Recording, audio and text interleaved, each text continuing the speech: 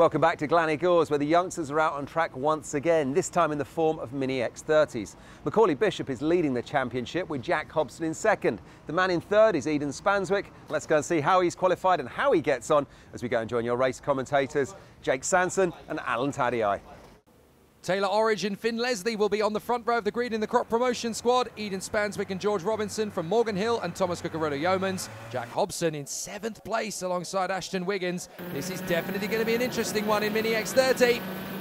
Up the hill they go, and Taylor Orridge is our cameraman, but already there's going to be pressure from Eden Spanswick, and he's going to get some assistance from Finn Leslie. They both storm by. That was the lesser of two evils, really, for Taylor Orridge. He decides to let them go because you can't win on that one. You can definitely lose, though. Absolutely, and he's experienced enough to know that. We've got another move down the inside. They made that stick. Looks like they have. Looked like the 86 there of Cucurullo Yeomans, I think it is. Jake's gone through to 4th. Indeed it is. So a good overtaking move there. George Robinson has ended up falling away from his 4th position slot. Jack Hobson making a good start. Ashton Wiggins likewise.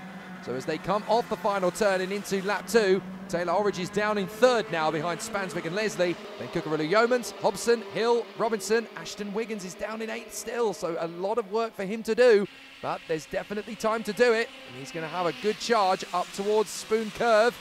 4 karts absolutely together. The 5th one is Jack Hobson. Watch out for Hobson. He's going to be making some big moves here. Up on the inside, Orridge goes for 2nd. Gets the move, and a little hesitation from Leslie. That's enough to bring Cucurullo Yeomans in front. Not for long, though. So nice exit from Leslie as he holds that inside line and manages to keep 3rd position for the moment. Hobson commits. That is such a hard move to do. Superb move by Jack Hobson there to go 4th.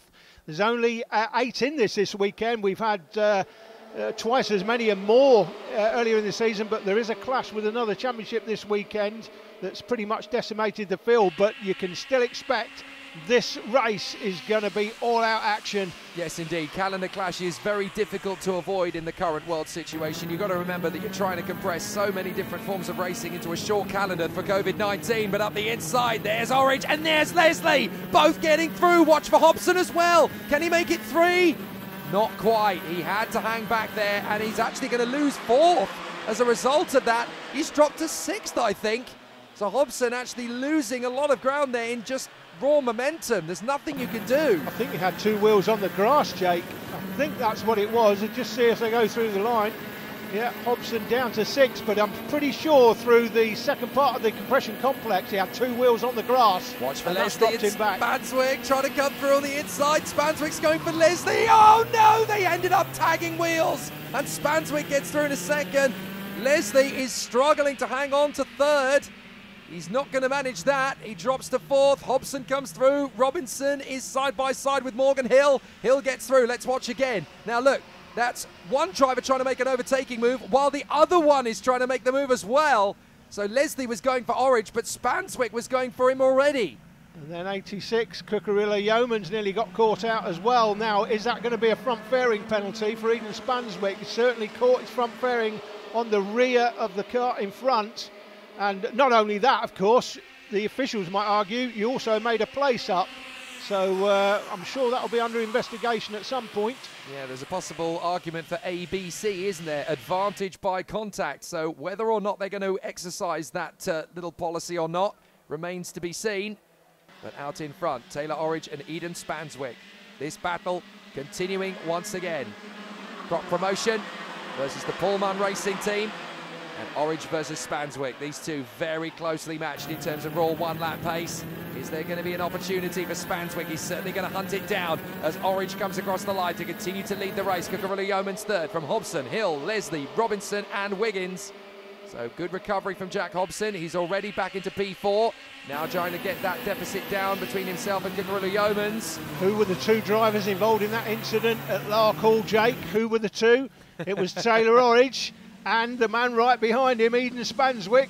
We've got another battle on here, the same 2 drivers. There's an old score to settle, essentially, isn't there? And both drivers will still have in the back of their mind, I was right in that. I was right in that situation. So now I'm going to... Oh! It's Cucurullo Yeomans, That is Cucurullo Yeomans going off the road there. I think he's put 2 wheels on the grass. You just see him in the back, just here. There. Oh, he's trying to get alongside Hobson. Now he's got 2 wheels on the grass, come back on the track, but of course he's got the water on his tyres basically, and then he just slides off into no man's land. And the kart was vibrating big style. It was wobbling from side to side. You get that sort of washing machine style rumble. Look at that. Yeah, you can see the clouds there. Rain is coming, is it? Is not good. These guys are all on slick tyres, and when it rains in Gleneagles, it properly rains. They do not want a number in the middle of this race because it's definitely going to make things pretty spicy. Eden Spanswick and Taylor Orridge are going to be the ones who will be first on the scene. This could be a race-winning opportunity for Eden Spanswick. If he just sits patiently behind Taylor, lets him make the mistake on the greasy conditions first, he could snatch the lead away. But then the man who's now in third, Finn Leslie, also has a chance. If both of them go together, then he could snatch the advantage. Jack Hobson sets the fastest lap of the race. Here comes Spanswick, looking for the move on the inside. No cheap overtaking moves for Eden Spanswick today. Taylor Orridge is going to keep him honest. Taylor Orridge is looking for redemption after Lark Hall, Jake. Round 3, what happened there? It was Eden Spanswick that was coming up the inside. They had a collision.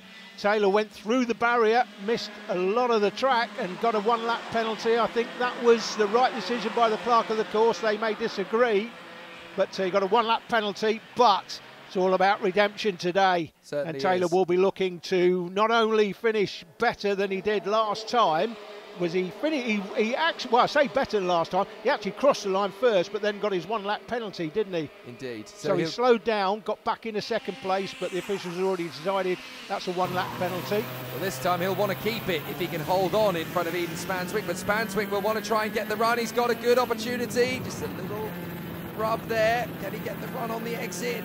This is such good kart placement by Taylor Orridge, just making Eden Spanswick sweat. He's not giving him any inch at all, but you just sense that Spanswick is going to try and make that bold lunge. The question is, where on the circuit will he try it? Because you've got to keep the guy in front of you guessing. You can't go for the obvious move, because obviously he's going to move to cover that opportunity. Leslie, Hobson, Hill and Robinson, then Wiggins and Cucurella Yeomans obviously a little way back after their moments in the race. So for Cucurella Yeomans, he is down in 8th position, but he's still got to bring it home. Because with a reduced field, those are decent points. You don't know what's going to happen in the end of the season, so he's just got to keep himself together there and bring it home, especially considering you don't know what's going to happen to the drivers in front. He could well get a top 6 finish the way things are currently going. The battle for the lead very close. Absolutely. Battle for 3rd and 4th here very close as well. Leslie and Hobson. Jack Hobson took the win last time, of course, although Taylor Orridge went through the line first. He got that 1-lap penalty, and it was Hobson that made that fantastic move. Stunning. In the hairpin on the last lap. Absolutely incredible move he made to take the win last time, and there is confirmation that he was the super final winner at round 3. And that's now a confidence game changer, of course, for any driver. Once you pull off a big move like that to get a victory in that sort of fashion, we're going to see a very different Jack Hobson, a more confident, a more able-bodied. He's going to take these chances a bit more because he'll know in his heart that he can pull it off. He'll know that he has that tenacity, he has that ability, and he will just grow and grow in stature and self-confidence. We're going to see a lot more stylish moves from Jack Hobson as he continues. Absolutely. He's a top-quality performer. We've known him for several years, that's for sure. We've not filmed him that much, but I have known him way back in the days of the British Championships that we were filming at the time. That was the first time we sort of really saw what he was capable of, and we know he's a top quality performer. The one thing he does have to work on though, Jake, is the media side of things. We wanted to interview him this weekend about Lark Hall, but unfortunately he was just having none of it. He didn't want to do it. He's very shy, and he's just going to have to work on that, because if you're a racing driver, you get interviewed a lot. That's and it. If you were on, say he was in Junior Ginetta or something like that on ITV4, and they come and stick a microphone in your face, you're going to have to do an interview. It's as simple as that, live on TV. I've said it to racing drivers time and time again. If you don't want to be interviewed as a racing driver, finish 4th every weekend. If you want to win, you're going to have to get good in front of a camera. But you know where to find us, Jack. You know, we're on social media. We'll help you out. We'll always give you some tips. Finn Leslie and Jack Hobson battling away for 3rd. Back on board with Taylor Orridge, another new fastest lap, 43.755. The difference between him and Spanswick in terms of lap time, minimal to the 1,000th. There's nothing much between them at all as they go through. Here is Hobson, Charging after the 60, the MLC Motorsport driver there in 4th position, chasing down Finn Leslie on the crop promotion chassis. This is such a close run thing for 1st position and for 3rd, and you've got to watch out because George Robinson and Morgan Hill want to pick up the pieces. They may sense that a cheeky podium is on the potential march here. If there's even the slightest moment between Leslie and Hobson, they could pick up the pieces, but still, Origin Spanswick disappearing. This is the moment! Is it? No, not quite, because Origin again slams the door firmly shut on Spanswick. You're not going to get a decent overtaking move on me, mate. I am going to keep this door firmly slammed shut. And they won't want another collision today, not least because this is for the win. If they collide here and take each other out, they're taking each other not only off the podium, but off the top step of the podium potentially. So Eden will want to make the move clean. There was no deliberate intention last time. It was coming together. You can argue a racing incident, however you want to argue it. One might argue that it was the other's fault, and the other one might argue it was his fault, definitely, not my fault. But whatever it was, at the end of the day, it didn't benefit either of them. Look how far he's coming back from this time. Now he's nailed him. Brilliant from Spanswick. He just dropped a couple of kart lengths and used the draft to his good advantage. He thought I was a little bit too close in the braking zone last time, and he used the momentum of the toe, and he came from further back. That's how you storm up the inside. You leave no doubt. Yeah, and Taylor Orridge gave him room that time, that's for sure. Must have seen him come in and then gave him room, let him pass, because that's the right thing to do. Let him pass. You've lost the place. There's no point in battling for it and taking each other off. You give the room to the driver down the inside, and then you start battling again. Yeah, because there was a genuine possibility. If there was another incident between those two, we could have built another gruesome rivalry. Remember the likes of Freddie Slater and Arvid Lindblad? That got personal a couple of times around the course. And I know that they don't speak very often as a result, even now, that one is in senior and one is in junior. They're still not exactly bosom buddies. So very interesting to see Spanswick and Orridge settle their differences on the racetrack, as it should be done. And that was a clean move from Spanswick, but Orridge isn't out of this yet. He's still got plenty of time to get back on terms. He is running out of laps, but he has still got plenty of opportunities. If he just sticks with Spanswick like glue, he's still got an opportunity, especially now that he's the one in the tow up the straight, up to Spoon Curve. He's the one that's going to make the deficit. Let's see if he can get his march. Look, he's already on terms with him again. Spanswick's now going to play the defensive card himself. The roles are reversed. Orridge is someone that we know quite well.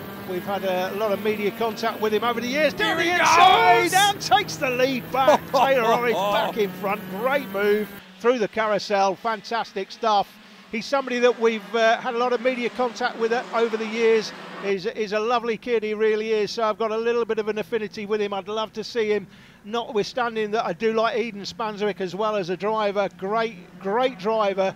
But I think if we saw Taylor Orridge win this one this weekend, I'd be a little bit of joy in my heart for Taylor, to be honest, after what happened last time. Can you imagine the fact that these two, you know, we've seen this time and time again with the likes of Billy Munger and Jamie Caroline. Their friendship and their amiability has then transcended from karts into cars. Can you imagine these guys banging 7 bells out of each other in British touring cars and having a great fight with each other from Thruxton to Brands Hatch to Donington Park? It'd be great to watch these guys grow. I mean, these guys could even go on and fight for the Karting World Championship in years to come as well. They've just got this ability. They're so evenly matched. The battle is so close. They've grown up on the same racetrack together. This could be a rivalry that could just grow and grow. Absolutely. You know I don't like talking about cars, Jake. You don't like those things with Rubes, do you? No, but you've got to be fair. Let's be honest, these two drivers out front and others in this field as well, they could easily be racing at that level.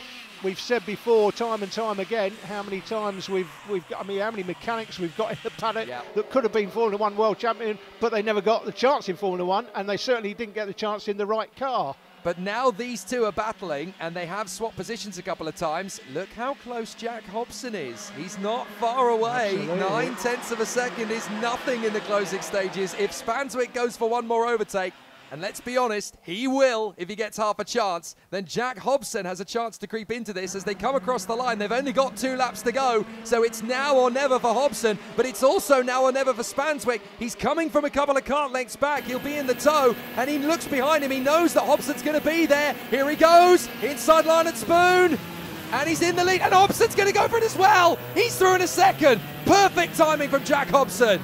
Immaculate move. Yeah, Spanswick knew he couldn't wait until the last lap. He's got to get it done now because Orridge would have been hugging the inside line, and now Orridge has got it all on to do. He really has to try and find the space on Hobson. He's there on the inside. Well committed from Taylor Orridge. That is very brave, and that could have gone so badly wrong coming into what is now going to be the final lap. And look, Hobson's actually lost ground. Leslie's gone through, and Robinson's going to go through as we go into the last lap. Oh dear for Hobson, that's the victory gone.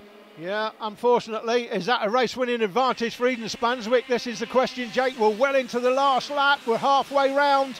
Orridge getting closer, but he's going to have to make a super lunge here if he's going to win this race now. That's a decent enough gap for my money. Spanswick just needs to hold his racing line, but look how quickly Orridge is catching, actually. I don't think this is done yet. There's a little drizzle on the circuit, so Spanswick is actually really struggling. Look how quickly Orridge has got him. This could be a final lap banzai move. He tries through Devil's Elbow. He's going to have to cover Big Style in the final corner. He defends. Orridge is going to get the switch out. Side by side. He's got him. I don't believe it. 0.048. Shades of Harley Keeble and Freddie Slater at Sarno in the European Championships earlier this year. Look at that. It's just a couple of inches. He's got him. And Taylor Orridge is going to take the victory. Eden Spanswick post-race has been excluded for being underweight. And unfortunately, Finn Leslie also an exclusion for non-compliance in scrutineering. That promotes Hobson to second. Robinson gets the podium in third, ahead of Hill and Cucurella Yeomans. But what a steal by Taylor Orridge. Well, how about that? Eden Spanswick and Taylor Orridge were trading places for most of that race. And in the finish, though, Taylor Orridge with a bold move on the final corner just nicked it by 4/100th of a second. Great racing from that youngster. Let's see what he had to say when we caught up with him at the podium. In commentary there, Taylor, we were talking about redemption, and this is redemption for you after Larkhall. Fantastic result. Real big battle, though, out front. Is it the Gabe Stilp Go Faster suit that helped you there? Yeah, I've worn it all season, tricked all the commentators, but the second half of the season we've really come to life, in my opinion. Yeah, it has. Difficult in the beginning, but fantastic and brilliant today. Well done. Who do you want to thank for your weekend? Grice for the motors, everyone from Croc, Dan Stilp, Simon, and everyone that's helped me along the way. Dave Bell Chambers for the driver coaching. Okay, well done. How many times is that final lap going to be replayed in the Orridge household? Macaulay Bishop still leads the championship despite not being here, but Jack Hobson and Taylor Orridge have made some good gains now. Spanswick is there in fourth position, Leslie and Robinson in the top six, but when Macaulay Bishop returns, he's going to have some opposition on his hands. Hobson, Orridge and Spanswick will be all over him. Mini X30's proving to be just as exciting as ever there. And after the break, we go up an age group with the Junior X30s.